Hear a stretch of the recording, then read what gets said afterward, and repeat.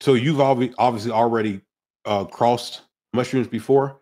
Could you explain a little bit how that process works as far as trying to cross mushrooms, Okay, I can give you a quick overview. if you don't mind? But yeah, the Smash Tech video that I have goes over a little bit more in depth. But pretty much you isolate out single spores from your two parent mushrooms, and then you germinate out monokaryotic mycelium from those, and then those are what you use to try and cross with each other.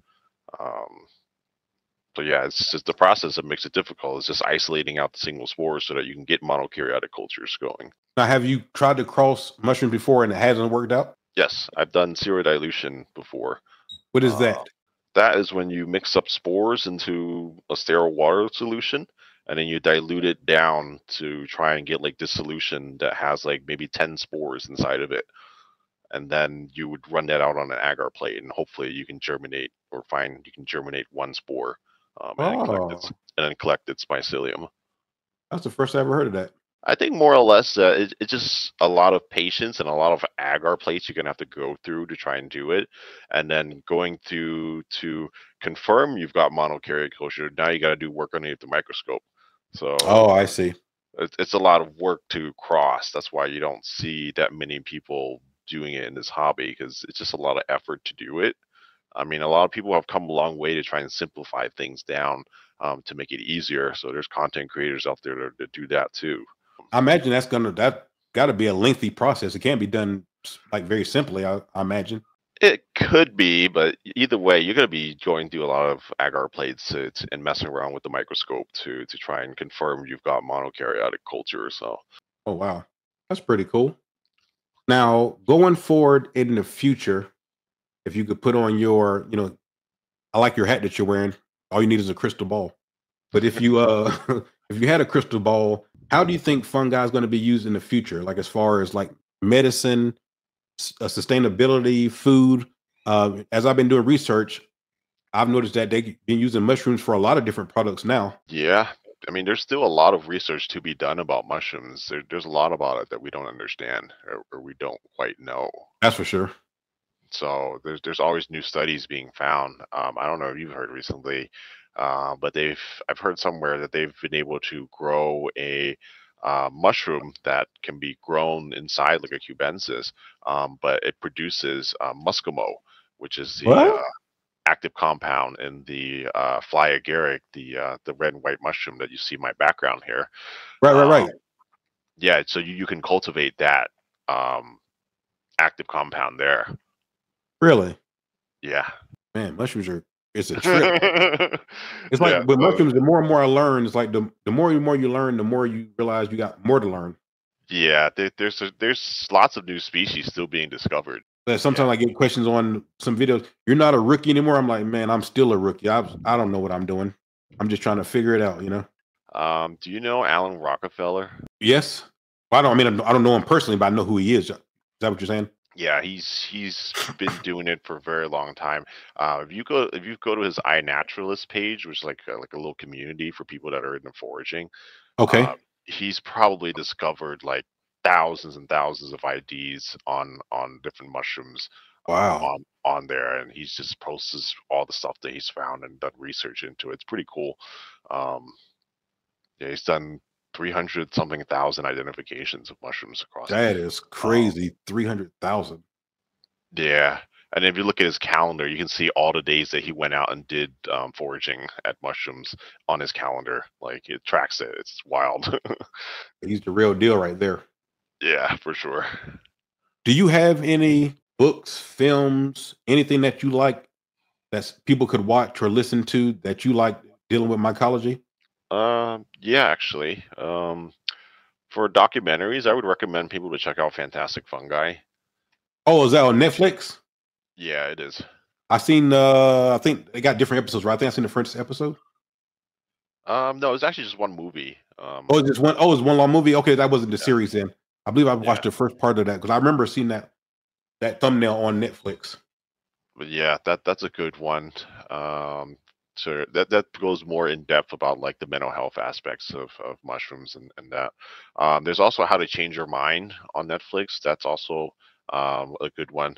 I think it's It's from based off of Michael Pollan's book, but I think on Netflix it's called How to Change Your Minds. That's another one He has as some well. good interviews. Michael Pollan, he gives some good interviews. hmm And then in terms of mycology show, Common Side Effects is one I would recommend anyone into mycology to check out.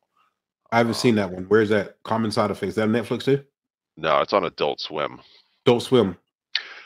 So you know the guys that did King of the Hill and Beavis and Butthead, Mike Yeah, Judge. yeah, yep. Mike Judge and all Uh, them. Yep. yeah, so he created the show Common Side Effects, and it's about this guy that's a mycologist, and he found this mushroom that supposedly cures you of all ailments. And there's pharmaceutical companies that are trying to go after him and trying to like steal this mushroom and like profit off of it and whatnot. It's a crazy show. It's hilarious too. But Seems interesting. it's It's called Common Side Effects yes, on Adult yeah, Swim. yep. Hey, you guys, I'm gonna check it out. And Mike Judge is in there too. Like he voices in there. Like it's crazy hearing the guy sounds like Hank Hill, just kind of like going off about like mushrooms and whatnot. Wow, it's Hank Hill talking about mushrooms. But yeah, great show. I loved it. I can't wait for season 2 to come out. If you guys have watched any of my previous content, then you know how much I love the North Sport products. If you guys want to get any of the great North Sport products for yourself, use the code BassDropKeys. That will save you 10% off any order at northsport.com. That's awesome. Getting down here to the end of the podcast. And what I like to do right now is I like to go through some quick fire questions with you. Just answer them first thing that you think of. It's all good. Foraging or farming? Which one do you prefer? Foraging or farming mushrooms? Yes, sir. Foraging. Foraging. Okay. Any reason why? Because you never know what the heck you're going to find. When you're farming, you're always growing the same stuff over and over. Yeah, good reason. Okay. Cooked, dried, or raw? How do you like to consume your mushrooms? Cooked, please. Cooked. Preference on which ones? Well, you said morels earlier. Favorite. Yeah. And would you fry them or? Yeah, I would fry them. I personally like to stuff them with cream cheese and then wrap them with bacon That sounds um, good. and make them into like morel poppers. Oh, that sounds really good. Yeah, you bake them. Oh my God, they're so good. That might be something I could do on YouTube right there. There we go. What do you think the most underrated mushroom is? Most underrated mushrooms? Underrated when it don't get a lot of, you know, spotlight, but you think it's a great mushroom. Probably the bleeding tooth fungus. Oh, I seen that on Google. Yeah. Yeah, I would say that one's pretty underrated. Not a lot of people know about that or give a love. Oh, another one is the dead man's fingers. Dead Man's Fingers. I did a post about that as well. And it crazy. It looks like as we're talking about this too, guys, I'll put pictures up so you can see what we're talking about. Dead Man's Fingers has that name for a reason. It looks like Dead Man's Fingers. It's so crazy. Yeah. Yeah, definitely underrated for sure. And the bleeding And tooth one, it looks like it's bleeding. It's so crazy. We'll put pictures up for you. yeah, I would say another underrated one. I don't know, maybe it's a little bit rated, not as underrated, but Boletus mushrooms. They're like a family of mushrooms that you can find all around that kind of look similar to each other, and some of them are really edible, and some of them are really good tasting too. Oh, okay. But yeah, Boletus is a genus, and there's like over like a different 100 different like Boletuses that are out there. And they all look different. Now, a minute ago, you were talking about the stuffed mushrooms with the bacon. Yeah, Is those that are your morel. favorite dish that has mushrooms in it? Or is there another favorite dish that you have? Another one that I like doing is lion's mane crab cakes. Okay. Well, I'm allergic to seafood, but that does sound good. Lion's main part. Well, then you can replace the seafood with lion's mane, and then you can have lion's mane crab cake. Okay. So your lion's main crab cake doesn't have any crab in it? Well, I personally put crab in my lion's mane crab cake. I just use the lion's mane as additional filler Filler, right. Hmm. because crab is expensive. Yeah. That's what they say. Better not have to buy So, any. so yeah, that's why lion's mane crab cakes are so good because like I get like a big fat lion's mane or crab cake pretty much, and I only have to use like half the crab. Ah, I got you. Lion's main filling the rest for you. Yeah, yeah, and it absorbs the flavor of the crab, and the texture matches well with it. It just works out so well. Are you what's your thoughts on mushroom tea? I see a lot of advertisements for mushroom tea now. I think that I like them. I don't see anything wrong with them. I mean, if you like mushrooms and you like the way they taste, you want to have the tea, like go for it. I mean, there's health benefits there that can be had. Or, I would say if you're not into the taste and you're trying to get it for the benefits, maybe it might be a little bit of placebo. I'm not sure. But yeah, mushrooms work differently for everybody. So it's like a try it, see if you like it, move on from there. But as far as the mushroom tea idea, you've taken mushroom tea before, obviously. Yes, I have. How do you like to make it, or have you made it, or did somebody else make it for you? No, I make it. I DIY myself. um, I don't know. Your wife could have made it for you. You know what I mean?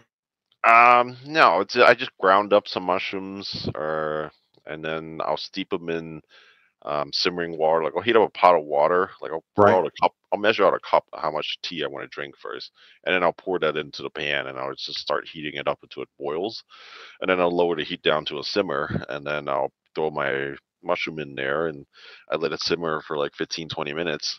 And then after that, I can strain the bits if I want to, or I'll just have it with the bits sometimes. And then I Right. add in a spoonful of honey in there, and you can squeeze in some lemon juice if you wanted to. And yeah, you can just have it the tea like that. I personally just like it as it is with the honey by itself, mushroom tea and honey. Okay. That's good enough for me. You got any thoughts on truffles? You think they're overrated? The people are like really into truffles. I think they're amazing. I think they have a fantastic smell and flavor to them, especially if you've had like the authentic truffles where you get slices of it. Mhm. Um, the smell of it is much more pungent than what you find typically in like the supposed like truffle oil products that you have here in America. Seem to be very, very popular. They got like truffle butter and different truffle products now. Yeah, I mean, if you ever had truffle? One time, What did you think of it? I liked it myself. Okay, then I think you would probably like more truffle if you were offered it. It's just very hard to find. Right. Kind of But if expensive, huh? I mean, I've had them at Michael Fest. If you come out to Michael Fest, Michael Fish, right? Okay. you get to try them. I had them from William Padilla Brown. He's the Hey, host of Wayne Michael Padilla Fest. Brown. I know exactly who that is. Yep. Yeah, he's the host. Oh, you know him? You gotta come out here Well, and I mean, I meet him. don't know him Oh, personally, but I know who he is. yeah. But yeah, he probably loved to see you at the Michael Fest too if you can make When it is out. Michael Fest? Happens in August every year, In August. Okay. like the first weekend of August. Next Michael Fest, I'm there. Might have to definitely come August. That's great. So it just happened then. Yes, it just did happen. Yeah, I went camping there 3 days. Oh, I bet you love that. I did. It was amazing, to be honest. The people there, the getting to connect with people, seeing all the people into mushrooms, and then getting to experience it there too. In a way, it's kind of like, Yeah, eh, I'm into it. Next Michael Fest, I'm going for sure. That'd be cool. I do want to invite you guys to come subscribe to my website, bassdropkeys.tv. On here, what you're getting is the edited version of the pod.